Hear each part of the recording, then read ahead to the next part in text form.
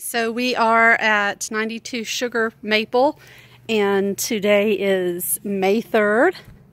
So the tenant has moved out. This is the back of the house. Grass has not been cut, and it's pretty much all weeds. And see up here in the backyard, there's the retaining wall.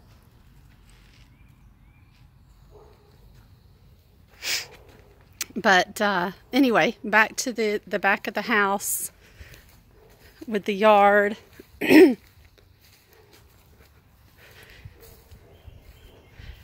trash has been left. This does not have anything to do with the tenant, but there is some siding flashing damage there. All right.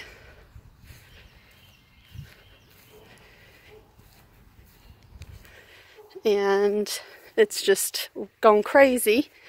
The exterior underneath, you can see that here pretty good.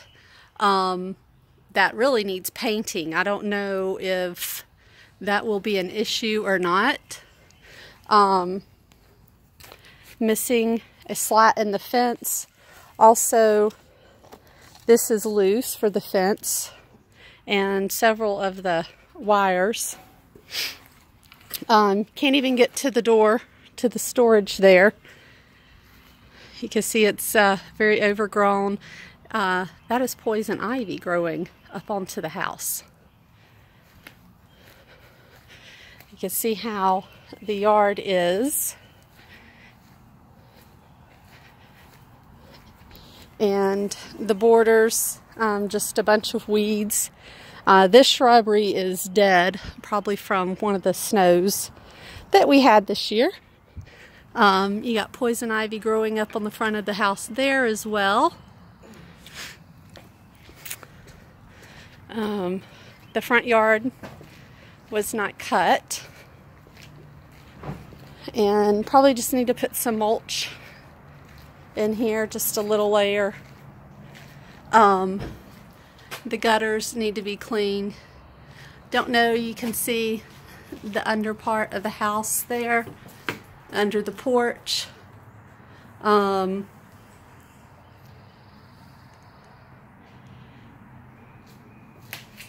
we have that. Got a wasp. And also at the windows there. I don't know if that's just dirt or if that needs painting. That shutter has some, it's broken and has some rot on it. That one could just use to be repaired as well.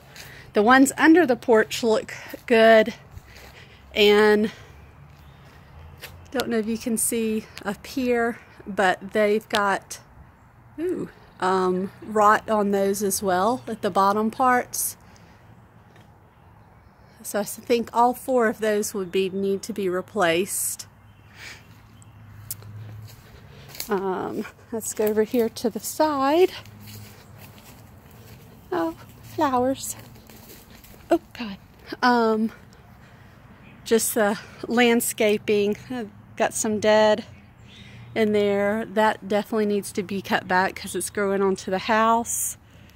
I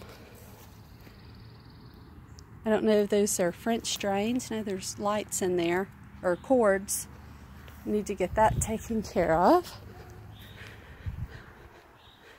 And just the overgrowth.